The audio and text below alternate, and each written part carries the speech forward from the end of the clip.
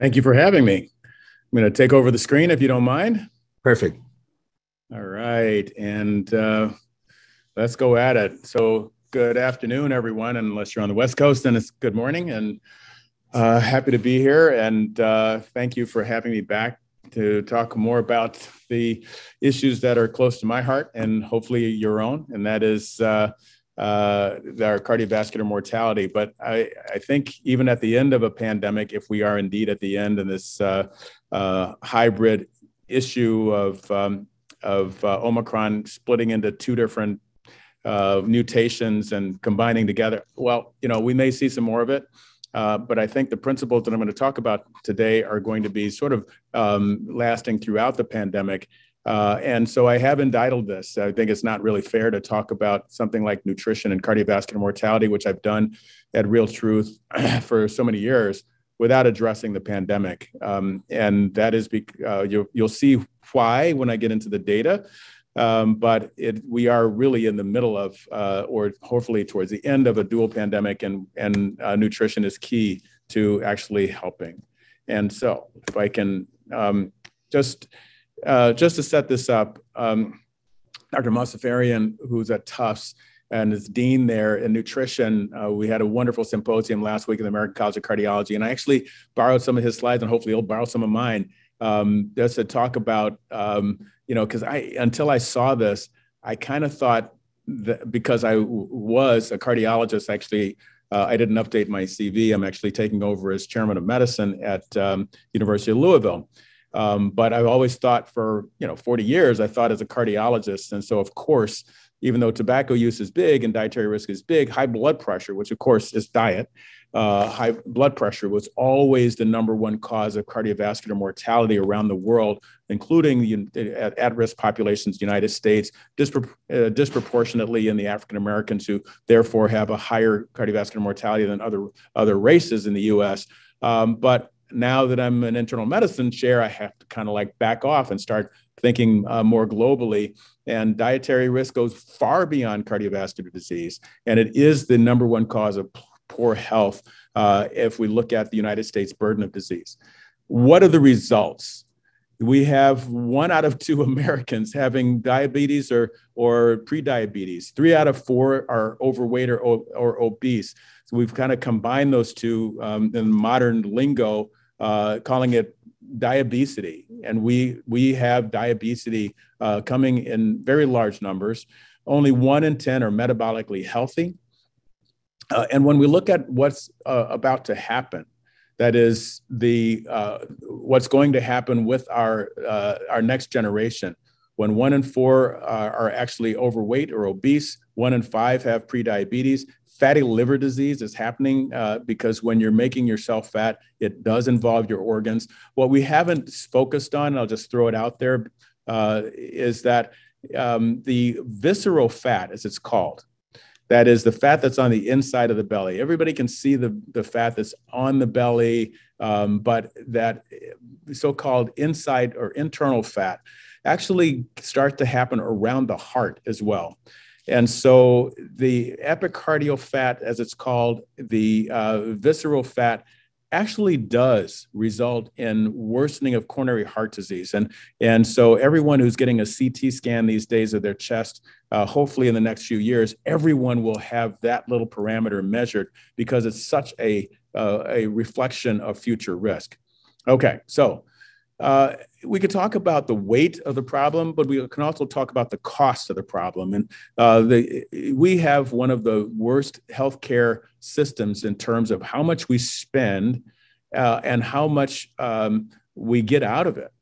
And so we have, if the United States is a wonderful place if you get sick, because our healthcare system is actually really good, but it's not a great place to be well. That is the way I will talk about marketing food. We'll talk about food consumption. We'll talk about congressional subsidies for unhealthy foods that affect our population. And so our costs are astronomical compared to the outcome that we have, even though we have an amazing ability to take care of patients. We have pharmaceutical industry that is absolutely unparalleled around the world, but they also charge us more than they do other places. And, they don't get mad at me for saying it out loud because they admit it. They say that all the research and development comes from the United States and for the entire population of the world, it seems. And so this is what we're up against. Instead of roads, bridges, and education for poor people, we're spending it on, healthcare because of the choices that we all make. And so setting it up in the pandemic, I'm going to talk over and over again about inflammation and the fact that there are factors inside our bodies that are controlled by nutrition that result in the major risk factors that make people have a bad outcome from COVID: diabetes, hypertension, diet-related diseases. And this is something that we could, if we had jumped on this, and everyone talked about it just a little bit, but they didn't prioritize it as far as I could see. We were all talking about it in our academic circles, and we were talking about it in nutrition circles. And you had PCRM Neil Barnard's group, within 1 month of the beginning of the pandemic, coming out and saying, hey, fruits and vegetables, everybody. And so we'll talk about it. But the fact of the matter is, we did not jump on this fast enough. And many, many people died because they were continued to do the kinds of things that make us, in terms of nutrition, obese, diabetic, hypertensive, and high cholesterol. Now, I do need to back off. We had problems before the pandemic. We had this issue of 195 countries published years ago that the biggest risk factor for dying and disability-adjusted life years in the hundreds of millions was actually due to dietary factors, including sodium, low intake of whole grains, low intake of fruits and vegetables. And so these are things that we could fix around the world. But I have to focus on the United States, because look at this graph. This is life expectancy versus the dollars we just talked about. And the United States is such an outlier compared to everyone else.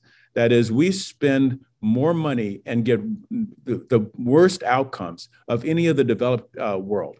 And this is something that we can't be proud of. And it's something we have to make interventions of. And I'm saying spend less. I'm saying be healthier, live longer. And that way we will spend less. So we have to start with prevention. Back to COVID for a moment. This is a nice, complicated slide. You might want to, snap a screenshot if the Real Truth people allowed that, and just take a look at all the things that led to susceptibility of COVID-19, because it's going to happen again. Maybe it'll be 100 years like the Spanish flu, but maybe it'll be something else. And all of the pandemic issues are related to so many things that we could have fixed. Having poor people who have food insecurity, eating unhealthy food, sedentary behavior, but having the obesity and overweight, and people being undernourished as well.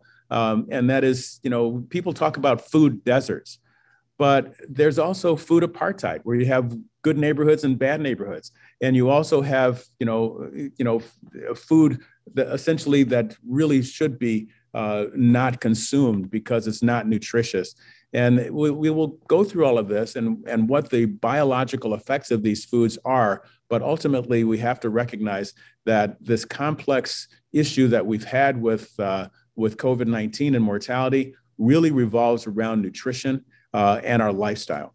And so one of the things that we always point out is how everyone jumped on the people of color dying more of COVID-19. And it took some very insightful people to say, wait a minute, is it race? Is there something genetic? Well, first of all, we know that the genetics between Blacks and whites and Hispanics are pretty much all identical anyway, with very few genetic differences. And so you wouldn't expect that there's going to be some increased susceptibility to a virus.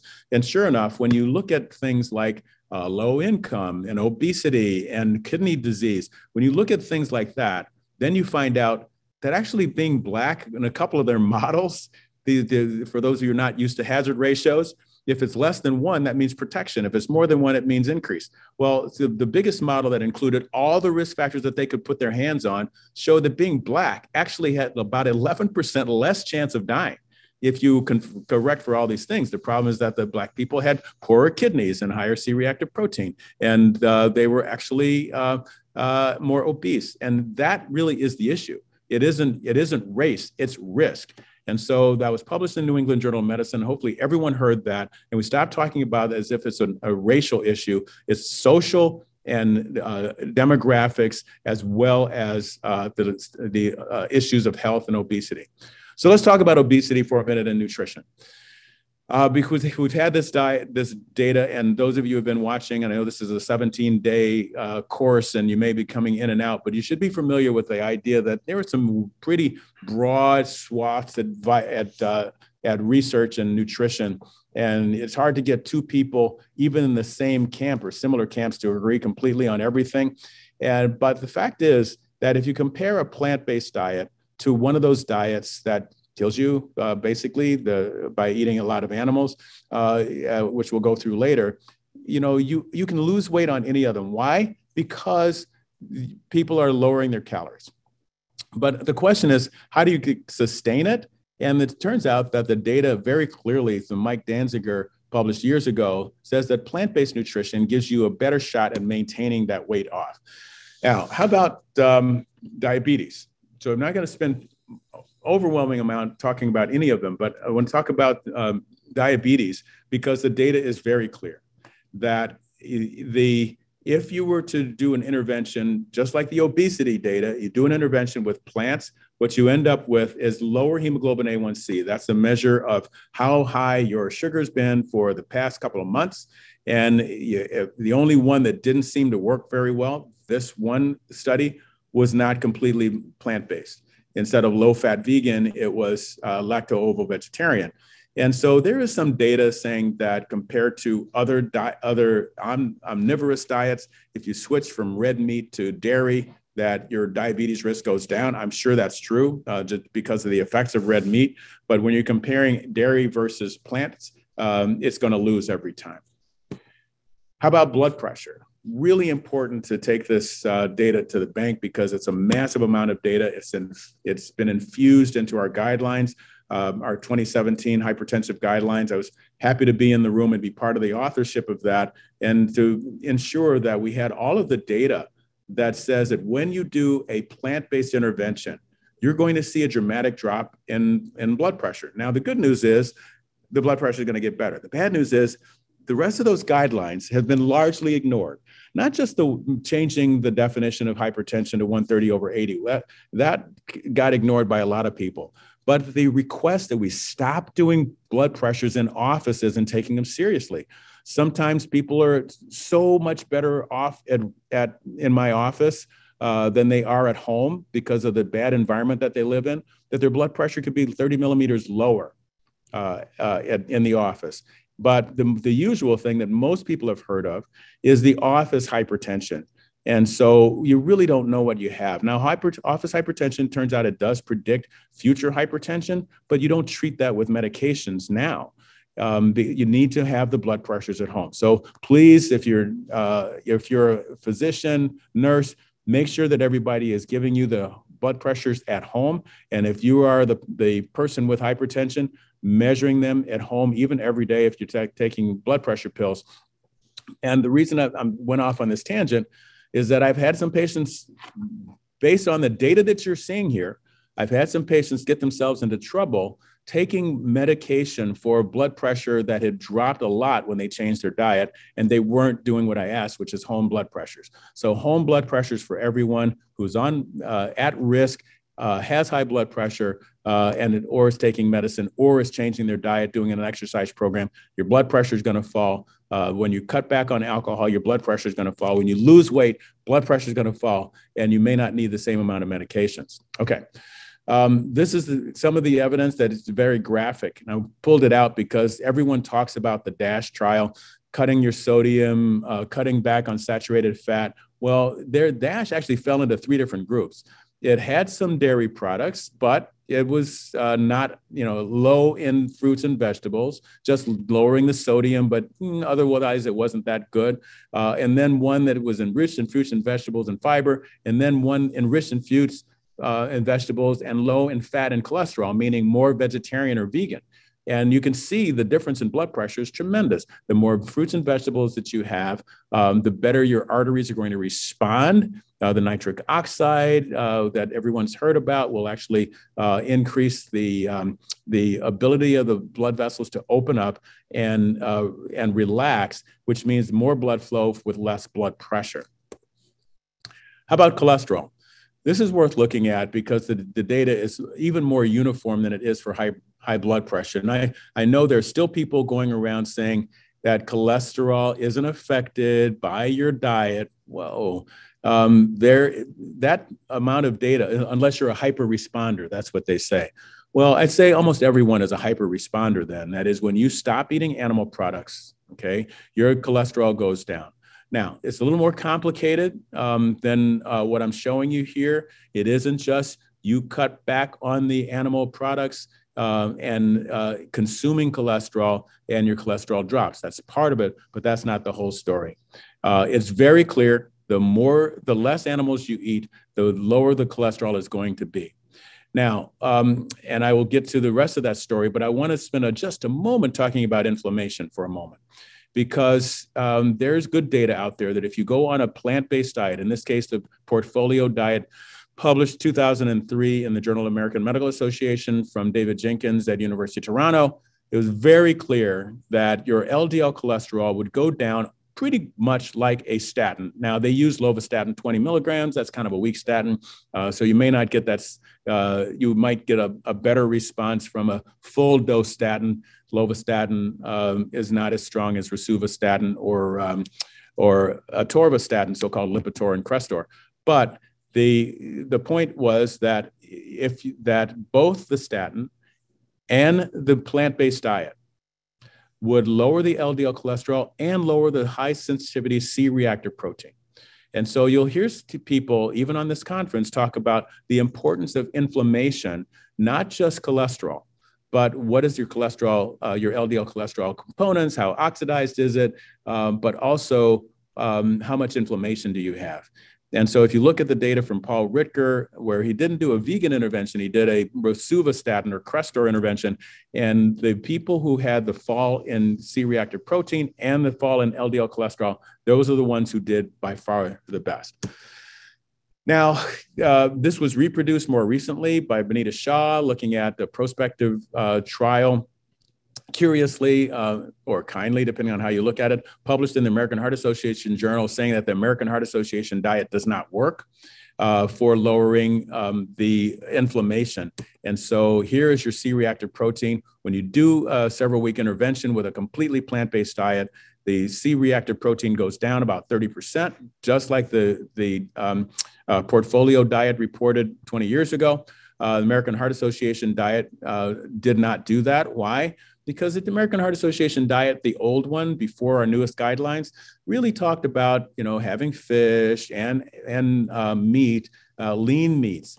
So lean meats are a good way to not get overweight really fast, but you're still, when you're consuming the carcass of a deceased animal, you are putting yourself at risk of everything that's in that carcass, and that is the hormones that were excreted into the bloodstream as the animal was being sacrificed, and everything that it touched after that. And it changes the bacterial content, which we're going to talk about a lot. But the important part is you're setting up an inflammatory condition, and that is always going to be the case. So that was a segue into talking about what really is going on. Hypertension, high cholesterol, diabetes, and obesity are really controlled by the bacteria in our GI tract, the so-called microbiome. And so this is something that I didn't talk about last year because it just didn't have as much data. Now we do. And so I'll divide this section of the talk into the 4 areas here, talking about a chemical, trimethylamine N oxide, or TMAO. If you're not familiar with it, I'll give you an introduction to it, and then please, do a search engine. TMAO searches, reading the literature, should come with a warning label that by the time you're done with it, you will be a vegan if you are not already. All right, so let's talk about the microbiome. What world are we talking about? it turns out that more than half of us as humans are not human. Human cells only make up about 43% of the body's total cell count. And if you go by DNA pairs, it's actually even less. That is, we have about 20,000 human genes, but there are 20 million in our body. Well, what is the rest of all this stuff? Well, it's bacteria, it's fungus, it's protozoa and parasites and viruses, and they only weigh up to about 5 pounds out of our body, but cellularly, they actually overwhelm the rest of our humanity. More importantly, it's not just a numbers game. It's the fact that they set up their own environment and they put out chemicals and they control immunity and they control how much toxins there are in your bloodstream. They control how much inflammation you have. And so you end up with a good or bad digestion, or good or bad neurologic system, or good or bad cardiovascular system, based on the species of bacteria that are actually in your GI tract. And so there is a microbiome in your mouth, which can be helpful or harmful. There's helpful or harmful bacteria on your skin, but we're talking about the dysbiotic or a bad microbiome in the GI tract, particularly when it comes to nutrition. And I throw this slide up to say that it's really disingenuous as a cardiologist or an internist to talk specifically about the microbiome and not mention neurology, because the Alzheimer's disease that we've all seen, Parkinson's disease, multiple sclerosis, and even autism have been related to a harmful or dysbiotic microbiome. And so the allergies, autoimmune diseases, all of them are actually related to how good or harmful the bacteria in your GI tract are. There's been a lot of research, and I'd say the last 2.5 years, trying to figure out what are we doing, bariatric surgery, exercising, all of them can change the microbiome, but individualizing nutrition is really important. You can actually do transplantation of fecal transplantation, and there are poop pills out there now. Right now they're being used primarily for Clostridium difficile. If you haven't heard of C. diff, that's a good thing. Okay, hopefully you never will. But it's a disease that hospitalized patients get that actually can be very damaging in terms of chronic diarrhea. And it can actually, because that particular bacteria is overwhelming the rest of the bacteria in the GI system. And if you put in more benign bacteria, they can actually fight off the C. diff pretty well. And that plus antibiotics can actually do pretty well. So there are a lot of things that can be done to change the microbiome. Please look for this and keep your ear to the ground about this, because you're going to see a lot of interventions now that everybody knows that pretty much all of our diseases have to do with the microbiome. And so let's talk specifically about my big four: hypertension, hyperlipidemia, diabetes, and obesity. So for hypertension, you're just going to see a whole lot of research saying and analyzing the gut microbiome in people with hypertension, doing interventions, seeing how it changes, and seeing what happens to the blood pressure. The data is very clear that hypertension is not just genetics, not just environmental, that things like dietary fiber, sure, we know that reduces hypertension and improves inflammation cells. But what we didn't know is that what it's actually doing is improving the so-called alpha diversity. That is the number of bacteria that are good inside your GI tract. That's what the fiber is doing. Fasting actually improves your microbiome, and having a lot of gram-negative bacteria, Klebsiella and the like, are going to be associated with higher bacteria or higher blood pressure. So the hypertension is not totally controlled by the microbiome, but it has a very large influence that we're going to have to pay more attention to. There is much more data from many countries now. You're going to see this data all over the place saying that that we need to fix the microbiome in order to change the blood pressure. And so you can see little subtle differences, very little subtle differences. This blue area being larger in people have blood pressure that are elevated. And it's something that we have to pay much more attention to. And we may get to the point where changing the microbiome with diet and even the fecal transplants or poop pills could be used instead of or in addition to the blood pressure medications that we have.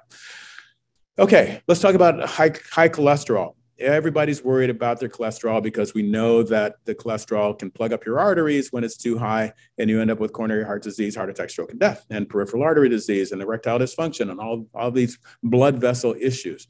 But not everybody has heard of the word caprostanol. Most people haven't unless you're a lipid specialist. Well, it turns out caprostanol is a very important compound. It happens because of the ISMA gene. And it turns out the ISMA gene is in some bacteria that actually will take the cholesterol and change it specifically into caprostanol. And so if you have those kinds of good bacteria, then you metabolize your cholesterol into caprostanol, where it stops being an issue for cardiovascular disease because it goes out in the stool. And so the studies will show much less cholesterol being excreted in the stool because it turns into caprostanol if you have these kinds of bacteria. How about diabetes? At this point, this area is exploding, where so many studies are looking at the types of bacteria that are associated with the development of type 2 diabetes versus the treatment of type 2 diabetes and lowering the risk. And so we actually have multiple. If I had to pick out one to remember, it's the Bacteroides. If you have that kind of bacteria, you're going to have a lower risk of type 2 diabetes, and the opposite is true for Rhamnococcus and some of its congeners.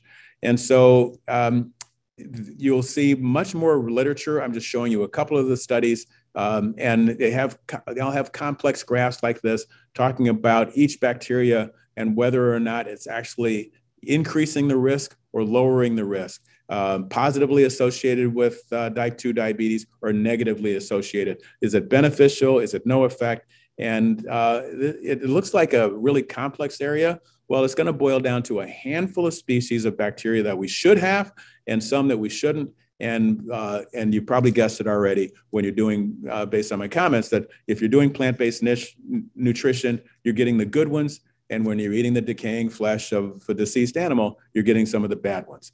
And so all of these species in green are ones that will actually change the host, but the ones that are blue are negatively associated with disease. The ones that are red, Fusobacterium rhamnococcus, will actually increase the type 2 diabetes. Now let's talk about obesity for a moment, because this is probably the biggest area. We're talking diet and bariatric surgery. The ones that can actually improve outcomes for diabetes are actually related specifically to the changes in the microbiome. And the gut microbiome actually does pretty much all the things you could imagine. You eat a certain amount of food, but how much are you going to go out in the stool, and how much are you actually going to absorb? Guess what? That's determined by your gut microbiome. And the fermentation and absorption of nutrients, fat accumulation, all of it is regulated by the bacteria in the GI tract. And so you have different biochemical levels and I would point out the lipopolysaccharides specifically that will actually increase inflammation. Please remember that one, because that is probably the mechanism for how things go bad in COVID. With the cytokine storm that happens, the increasing inflammation when you're obese with a bad diet. But it's more than just the LPS. It's a variety of hormones and short-chain fatty acids, all of which are actually important for the development of obesity and therefore diabetes and hypertension as well. I'm going to switch over and talk about the TMAO I promised you, because, and we've talked about this before, but you may not have heard it. It's something that's so important. We've had this data almost 10 years ago. Stan Hayes and Wilson Tang coming out in New England Journal of Medicine saying animal products go in, the nutrients like choline actually go to your GI flora. If you had those bad bacteria, they make trimethylamine, and that goes to your liver and becomes trimethylamine N oxide. And what does that do? Heart attack, stroke, and death, we thought. Then the data started getting a lot more complex. So this is their newer slide talking about eating those animal products and resulting in issues of the brain, issues of the liver, issues ultimately of the kidney, as well as the heart. Platelet aggregation. Everybody, you may not have heard that term before, but everyone who's got coronary disease and is taking aspirin is to try to stop the little clotting elements, so-called platelets, from aggregating, making clots. And that is the mechanism of heart attack and many so-called ischemic strokes. Well, the best way to do that is to drop your TMAO level. And what's the best way to do that? Is to don't eat animals. And so there's really good data that red meat is bad, white meat is a little better, non-meat protein is actually spectacular in terms of getting rid of the production of trimethylamine N oxide. And so what you really want to do is change to away from red meat specifically. Within 4 weeks, you will have changed your microbiome, and when you've done that, you will actually decrease the amount of TMAO that you have. And so they have done at Cleveland Clinic experiments washing out, going back and forth, white meat, red meat, soy meat, for example, and you can see the TMAO coming and going, particularly with red meat. So what does red meat do? I started talking about their initial data about heart attack, stroke, and death and platelet aggregation. To let it be known that if you are a plant-based nutrition person and you have a low TMAO level, you're like an omnivore taking aspirin in terms of your ability to have clots form inappropriately. And so having a low TMAO level is precious in that regard. Well, I showed you, or I told you about my heart attack, stroke, and death. You can actually measure the TMAO level, and you find out that if you have a high level, over time, you're going to have way more events than if you have the lowest level. But we didn't know initially until a couple of years after they first started doing this, that it related to heart failure. We know that red meat causes TMAO and red meat causes heart failure. Didn't realize that having an elevated, that highest level of TMAO was basically going to predict death from heart failure patients. So red meat kills, processed red meat kills faster. It's not just cardiovascular disease, it's cancer mortality as well. It's dose related. If you, and for the people who say anything, in moderation, moderate amounts of red meat still has a substantial signal for increased mortality. And again, it's processed red meat way more than red meat. And so if you look at all of the data on coronary heart disease, there is no question that unprocessed red meat increases it, and processed red meat increases death about twice as fast. We have, that was from the UK. We have a similar study from the of coronary heart disease in the United States. And what they're saying is that and this is from the Harvard Chan Public Health people, saying that pretty much anything you do other than red meat, except in their study, fish didn't do so well, but poultry, eggs, all of them, and again, that makes sense particularly if it's processed red meat, is going to improve your outcome. But you're going to do way better if you don't do the animal products and you do actually plant-based proteins, particularly soy. It decreases the mortality the best. So I should go back and mention about heart failure, because it isn't just coronary heart disease, it's heart failure as well, that you're going to get a lot more heart failure incidents when you're eating red meat, particularly if you are eating processed meat with regularity. That is, what is processed red meat? It's bacon, ham, hot dogs, sausages, lunch meat, and I think beef jerky as well would count. And so what you end up with is more incidents of heart failure and way more incidents of dying of heart failure. So anyone who has heart failure, you want to immediately change that diet so that you don't end up with a bad outcome. This was actually published in an analysis, the Regards trial by Kyla Lara, who actually looked at, well, what happens to people who, in terms of heart failure, if they do plants instead of the regular American diet?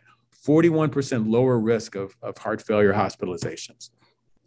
Now, switching from coronary disease to heart failure to overall mortality, we really should know that the components, and part of it is going to be TMAO of egg consumption, is associated with mortality, not quite as bad as processed red meat, but probably worse than unprocessed red meat, that there's a linear association between eating those eggs and dying.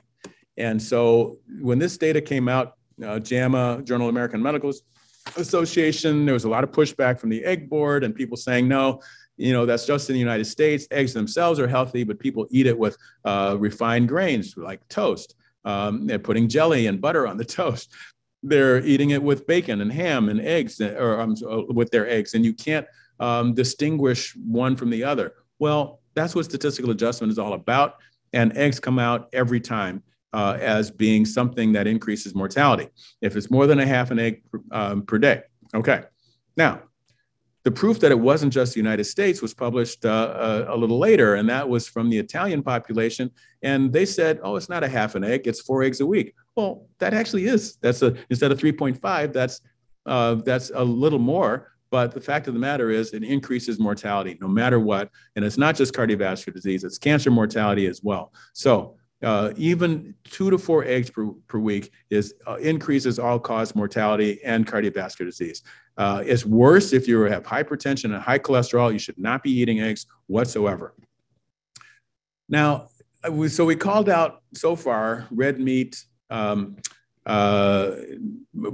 and unprocessed, as well as eggs. But I want to point out that these comments apply to some degree in pretty much every animal protein. And what you're seeing here is the Journal of American Medical Association. I won't show you all of them, but there are actually 3 articles with a similar or identical title. And 2 of them from the United States, but completely different databases, and 1 of them from Japan, all showing the same thing, that when you take people who are at risk, okay, and then you substitute plant protein for vegetable, or plant protein for the animal protein, you will see a decrease in death. And so that decrease of poultry, fish, which people are actually touting as good for you, well, they are in a relative sense. What I tell people is that, yeah, if you're going to talk about processed red meat, that's kind of like eating cyanide. Eating poultry and fish would be more like eating arsenic. And so, yes, arsenic from cyanide would be a great change. You live longer, but it's not the best. And so it turns out that eggs are worse than red meat. Red meat is a little worse than dairy. Dairy is a hair worse than fish and poultry, but by far and away, processed red meat is the worst. And so that's true for cardiovascular disease, and it's very true for all-cause mortality. Now, we have other populations. I don't want to just stick on Harvard because there's a lot of other data that supports them. The more plant-based you are, the lower your risk. So this is time-varying amount of plants that people are eating. The more plants you eat, the higher your plant-based diet score, the lower your all-cause mortality. And so please, you should be doing at least 80%, if not, getting to exclusively plant-based. And then when you do that, your risk of cardiovascular disease goes down.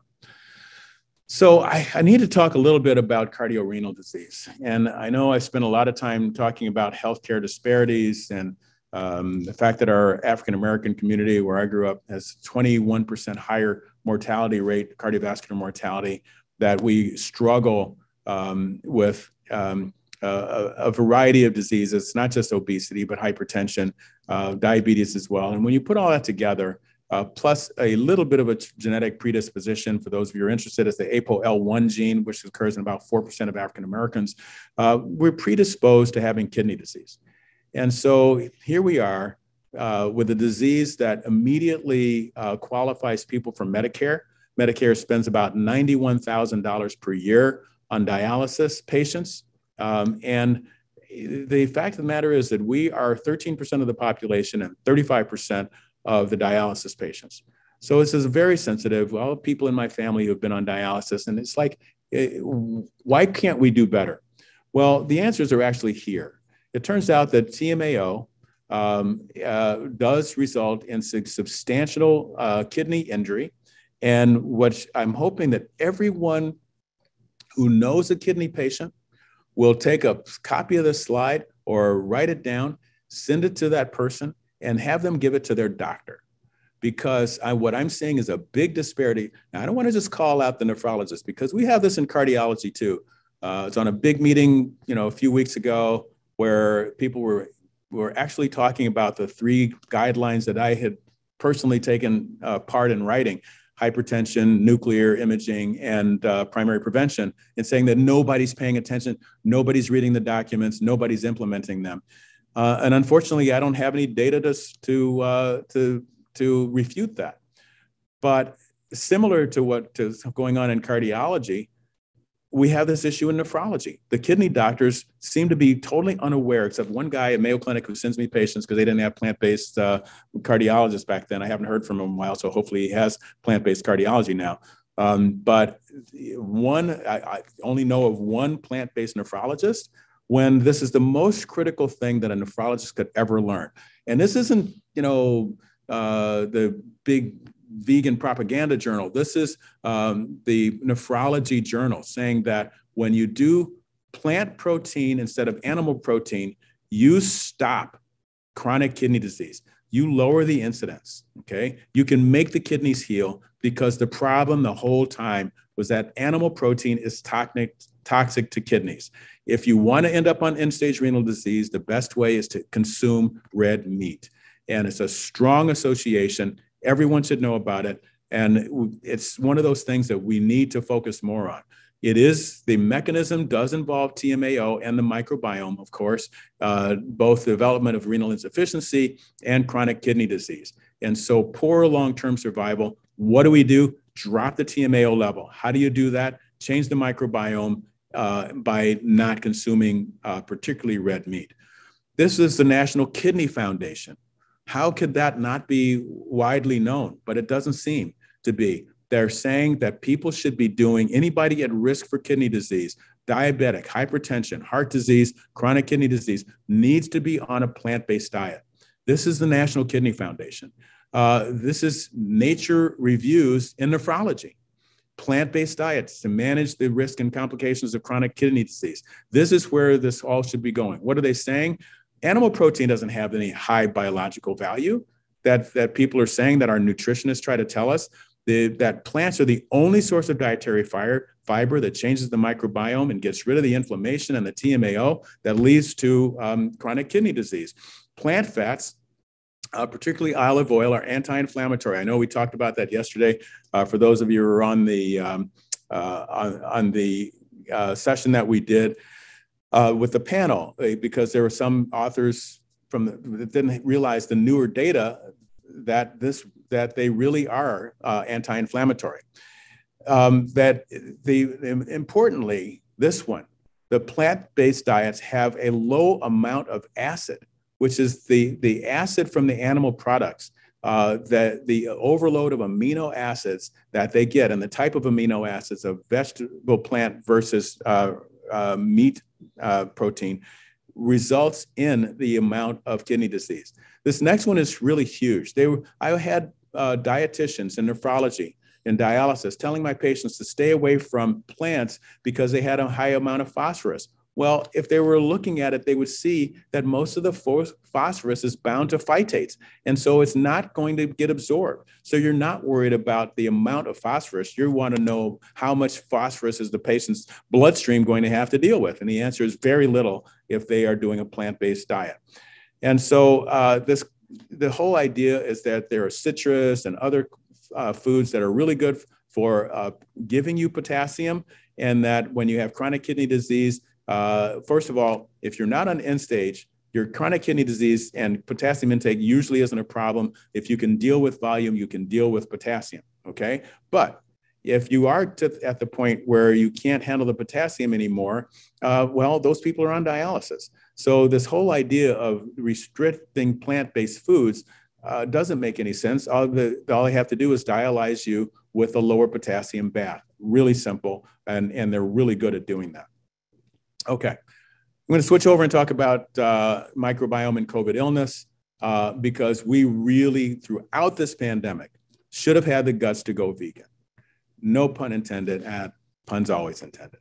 Okay, and so we had this correlation between COVID lethality and hypertension, cholesterol, diabetes, and hypertension.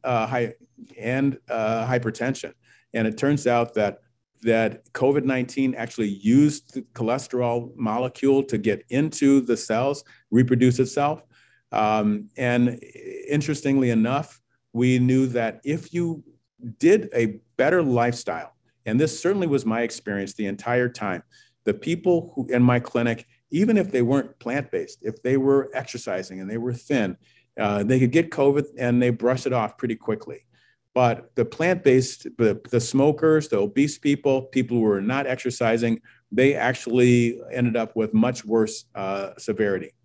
And then this got published. And this really, I challenge anyone, ask anyone in the audience if you know someone who had a full-blown, at least, 6 months going, 6 months or more of whole food plant-based diet and died of COVID, because I haven't heard of one. It must have happened, but it just seems to be so rare.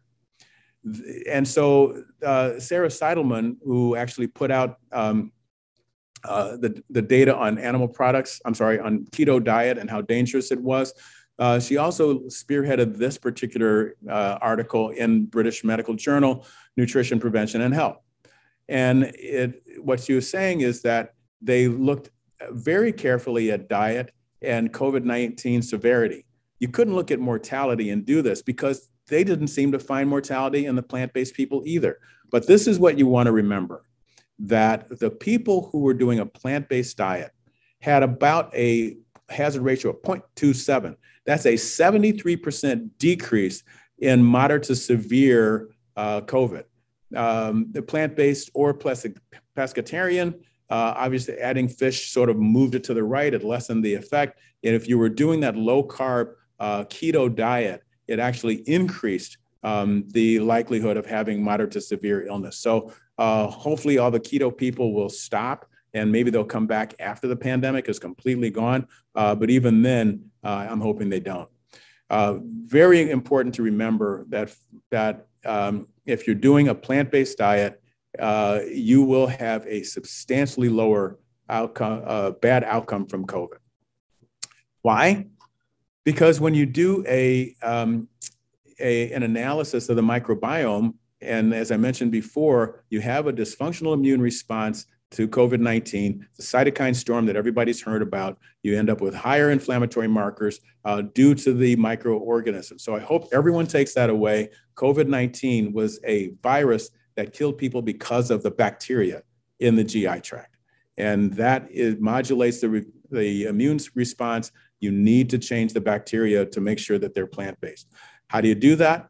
Vegan and vegetarian diets. And so for the reasons that I've been talking about for about 30 minutes now, the vegans and vegetarians have those bacteroides species going on, compared more so than omnivores. And a vegan and vegetarian diet is effective at making a better microbiome and to support overall health and alleviate chronic disease.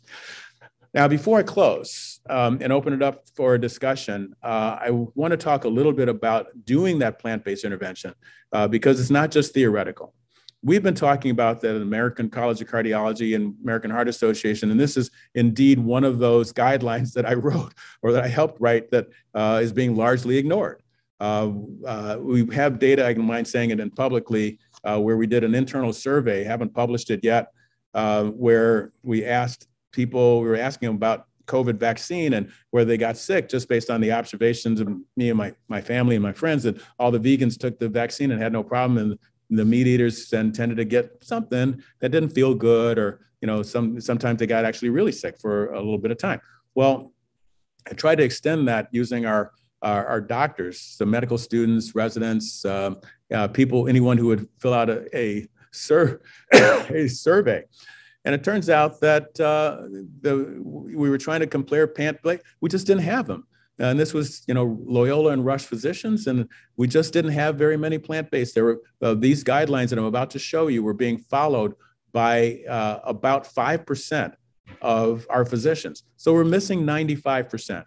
And we've got to do something about implementation of our guidelines. We've sat around through a couple of years going through all the literature, come up with the guidelines I'm about to show you, I promise, and they're being ignored. Okay, so what are those guidelines about? The cornerstone is diet, of course, but not doing tobacco, measuring your cholesterol and managing it, measuring your blood pressure and managing it, more physical activity, back off the aspirin. It's not for primary prevention, it's for treatment of disease and control of diabetes, particularly with these newfangled drugs. If you are a diabetic and your doctor has not said one of these magic words, GLP-1 or SGLT2, talk to them to make sure you have seen all the commercials on television. It turns out that those drugs have an incredible result. We love our statins for cholesterol and coronary disease. Okay, but these drugs are just as good as statins at lowering bad outcomes. They prevent kidney disease. They cause the obesity to improve. They change they decrease the amount of heart failure, and they now have a substantial amount of data behind them and even FDA approval. So something to look at if you're diabetic or pre-diabetic and no one's talking about these drugs for you. Okay, but how about the diet? Let me get back to where we were going. We made 5 recommendations. And I know I took a lot of heat from my vegan colleagues about the fish being in here. Again, it's a relative, it's a cyanide versus arsenic kind of thing. The fish was in the randomized trial that showed benefit in primary prevention for the most part, not exclusively, not every study, but that's how it made it in there because of its relative benefits compared to red meat, particularly processed red meat. But this is what people should be eating in terms of whole grains, nuts, legumes, fruits, and vegetables. And to decrease their cardiovascular risk, we should be getting rid of saturated fat, using more monounsaturated and polyunsaturated fat. We should be decreasing the cholesterol. And if you take this to its logical numerical extension, decreasing cholesterol and sodium, that gets rid of the fish, obviously. So recommendation 3 could actually be used to outdo recommendation number 1 with the fish thing, because fish has cholesterol. As part of a healthy diet, important to minimize, and I would say eliminate processed red meat, refined carbohydrates, and sweetened beverages. Why doesn't it say eliminate instead of minimize? Because pretty much all the literature that supports this, and the literature is strong, talks about doing less. And what is the optimum dose? I would say it's 0. But when people ask, like they did on the panel yesterday, well, can I do a little bit? Well, the answer is we don't know that for everything. I would say the processed meat, eggs, do have a linear relationship. If you have a large enough population, that'll reach statistical significance. But we don't know necessarily what the safe limit is for things that are so harmful. But the question is, why would you ever? All right. And lastly, we don't have to worry about number 5 because that's illegal in the United States, Denmark, Switzerland, and Canada to serve trans fats. Okay. So what is this? So we took our those guidelines and starting in February of 2019, you might wonder, how did I start in February 2019 when the document was published in March of 2019? Well, I was on the committee, so I knew what I was going to say. So I designed a trial to test and see what would happen if we went on, if we followed the ACC/AHA guidelines, without the fish, of course, on the risk factors in an at-risk population on the south side of Chicago. And so they gave up for Lent, instead of giving up cigarettes for Lent or soda pop for Lent, they gave up animal products, and they promised to only eat the food that we sent them, whole food, plant-based diet, 3 meals a day for 5 weeks. And this is what happened. They lost 10 pounds. They lost 10 millimeters off the blood pressure. And the blood pressure loss, you really couldn't work on that statistically because they were backing off of their blood pressure medicines. So the effect was probably even stronger than what it looked like. The TMAO level that I've talked so much about went down by 43%. That was matched by a drop in insulin. That's because their fat content went down. And so insulin creates fat and plaque and insulin resistance. So the higher the insulin level, the more you absorb of your nutrients, which makes you fatter, and the more insulin resistance you get, so that your insulin levels end up higher. And so that's how you become diabetic, pre-diabetic, central obese, and it dropped 43% in the 5 weeks. There were other really good things, less inflammation, lower LDL cholesterol, and on and on and on, but the risk was tremendously better. When we looked at our risk calculator, please, if you don't have this on your phone, this is an app that you can get, ASCVD risk calculator, and you take it to your next family dinner and say, hey, Uncle Joe, what was your last cholesterol? What was your last blood pressure? How old are you now? You put all the stuff into your risk calculator and find out if somebody's more than 7.5% risk, which means that they really need an intervention. Well, it turns out that out of that 21% increase in cardiovascular mortality that we had in our African American population that we knew about, we had about 19% of that risk eliminated based on risk factors. Now, obviously, this is a 10-year risk. You obviously would have to do the diet for 10 years to get that reduction, but that's where it was headed. Now, we actually did publish, based on the guidelines, a plant-based diet that is for anyone, but it's kind of geared toward the African American community. It's published by the Association of Black Cardiologists. I know I'm a co-author, but to be honest, I was really like the idea person. The person who did most of it was Baxter Montgomery, because he actually does cooking and classes and stuff like that, and it's in addition to cardiology. That's on the Association of Black Cardiologists website under the patient information. Please pull that up and you can share it with everyone. So in summary, I would say that we have really good information in this dual pandemic, that the heart disease, kidney disease, stroke, all this stuff that's increasing is being driven by our diet and our lifestyle choices, less exercise than we should be doing, and it's conferred by the microbiome. And it does continue to increase our health inequities and ethnic disparities. And the answer is to do plant-based nutrition. It will lower the rates of diabetes, obesity, give us the longer life expectancy that everyone should have available to them, and lower all of these diseases that you see listed, all of which are actually mediated by the microbiome that we spent so much time talking about. So I would say in our dual pandemic, we ought to be advocates for risk factor reduction. We should be talking to our congressmen.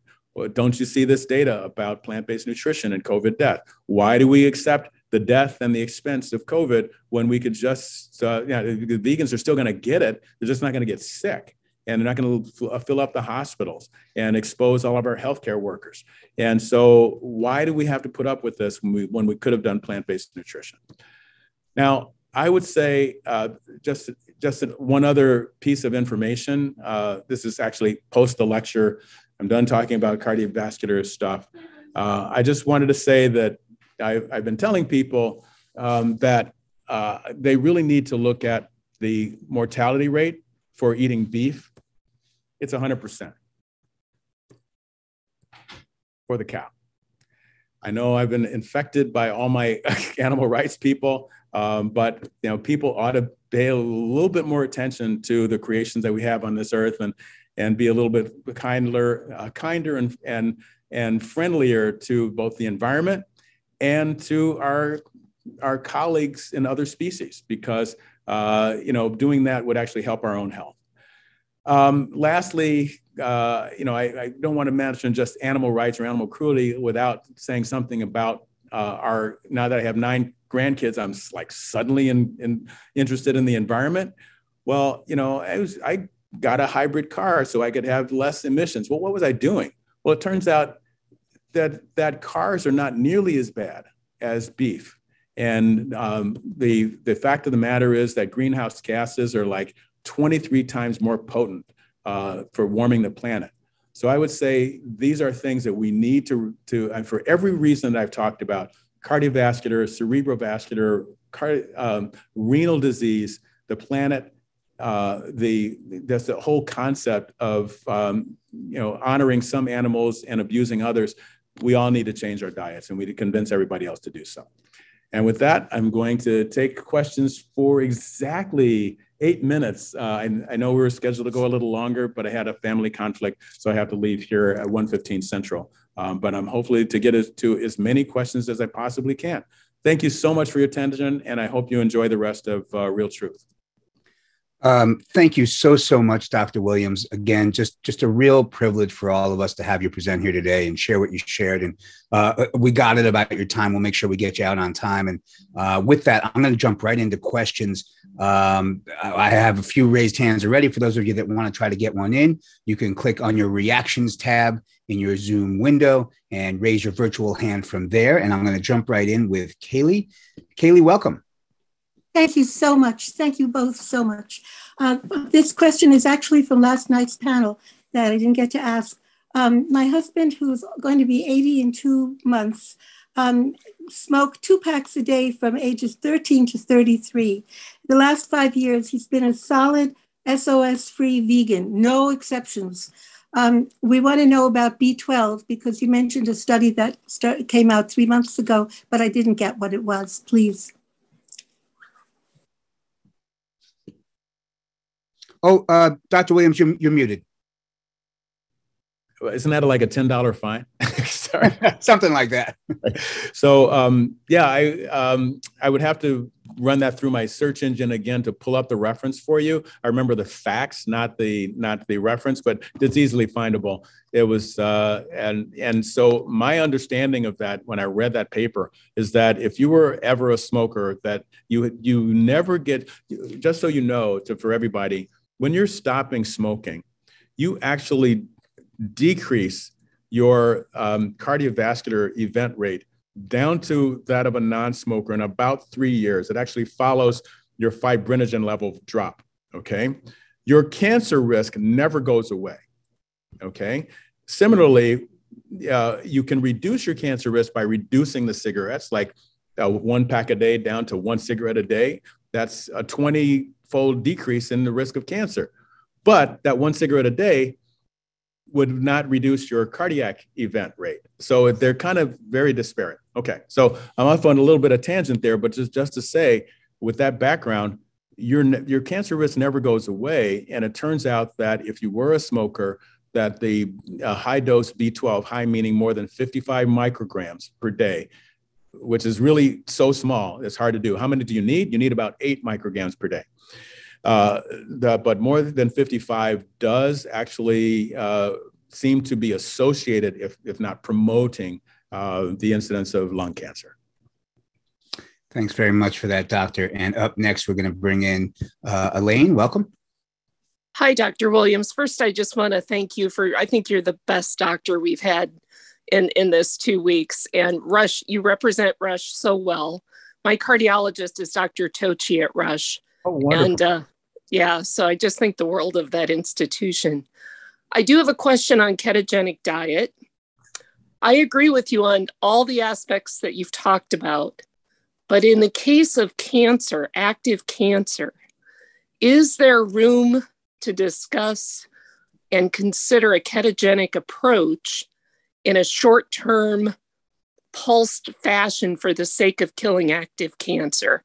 And I'm asking that based on Dom D'Agostino's research on ketosis and hyperbaric chamber. He's a well-known researcher in that area. So I would love to see outcomes on that. I can tell you that the basic science would go exactly opposite of that. I kind of thought you were going to go with the diabetes and the fact that that the weight goes down, the hemoglobin A1C goes down, the blood pressure goes down because the weight went down, that there are some benefits, but the fact of the matter is, this is really, the basic science says that animal protein actually increases cancer growth. And so referring to Dean, it may not be true of all cancers. You've seen the data from Dean Ornish about, stable prostate cancer, watchful waiting, eat plants, they do well, eat animals, they gradually increase. And then doing the in vitro part, meaning in a test tube or in a Petri dish, where the serum of plant-based people inhibited growth and animal protein increased growth. I'm not an oncologist, but I certainly have had several cases, and I hate to talk about anecdotes, but there were people close to me where they were doing pretty well. They were stable. Their scans looked good after chemo, radiation therapy, and surgery, and they were doing pretty well, but they had gone plant-based and they were thin, and had an oncologist say, "You're too thin." Why? Not sure. And say, go ahead and eat animal products to try to gain weight and then see the cancer growth. Was that your comment that you? I just saw that. Yep, that's from her. Yeah. Yeah, I have nothing. So I still don't know the answer other than all of the stuff I just said is for everybody's information. I would say that I would not be surprised if any kind of plant-based regimen inhibited the growth of cancer, because that's what the basic science says. All I know is the cardiovascular mortality stuff is very clear. That's the Seidelman article, Sarah Seidelman, that I mentioned earlier. Her publication said that if you do a keto diet with animals, it's an 18% increase in death. And if you do it with plants, it's an 18% decrease in death. Got time for one more? Please. Appreciate it. Let's go to David R. Welcome, David. Hi, thank you for the great presentation, Doctor. Because of a family history, I did 3 years ago a CAT scan, and I find out that my score was relatively high. I changed my lifestyle to be full vegan, and I would like to ask you, how would you recommend to test if my situation been improved or not? Would you recommend to do the CAT scan again, or because of radiation, are there any other type of test that you would recommend to test if my situation been improved by switching the lifestyle? So you just happen to be talking about my favorite topic. Thank you very much. Gosh, and I only have 2 minutes left. I'd love to talk about this for a good 10 or 15. All right, so let's back up and clue everybody else in. When you say the CT scan, what you're really saying, I'm presuming, is a coronary calcium score, okay? And you don't have to tell me what the score is, but I want to tell you that we have specific guidelines. So first of all, the disclaimer is that just because your score is 0 doesn't mean that you're cardiac immortal, but it's darn good. And so if you happen to have a score of 0, the odds of you having a cardiac event in the next decade is actually extremely low. That's the MESA trial. The MESA trial, they call it the power of 0. Now, if you're not one of those people that has a 0 because, like you said, your risk or your lifestyle beforehand, then you could end up with some calcium. We used to give everybody a statin and an aspirin. Nowadays, we realize that aspirin is actually dangerous. And that's why in our guidelines, hashtag rethink aspirin, we use it when people really need it. And so we draw a line in the sand at a score of 100. And some people on our committee were saying, well, maybe we should have drawn it at 300. So I won't ask you what your score is, but just remember what I'm saying. If it's above 300 for sure, and probably if it's more than 100, you need to take an aspirin or an aspirin substitute that, like clopidogrel, Plavix, seems to be taking over. Every study is saying, why are we doing this? Yeah, we've had aspirin for a long time, but clopidogrel is safer, it's no longer expensive. We shouldn't be putting up with all the GI bleeding and intracranial bleeding when we could just use Plavix or clopidogrel instead of aspirin. So you're probably going to see that over time switch. Okay, but that's only if you're in the hundreds. If you're between a score of 0 and 100, it's only a statin. And I always would recommend that you treat the coronary disease that's significant with my so-called SAVE program that I mentioned last night. SAVE, those 4 letters standing for a statin, antiplatelet drug, whatever it is, if it's indicated, a vegan diet, and an exercise program. Now, if you have a massive amount of coronary calcium, you then really should be finding out, like pitching in baseball or real estate, is location, location, location. If it's really up in the left main and it's or the top of the artery that goes down the front, those really need to be fully evaluated, more than likely with a stress test to make sure it's safe to do that, the E part of SAVE. But I'll leave that up to you and your doctor to figure that one out.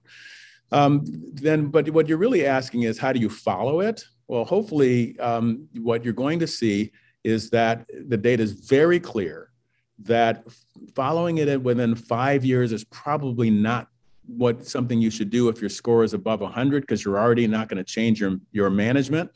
And statins increase your calcium score. How does that happen? It's healing of plaque.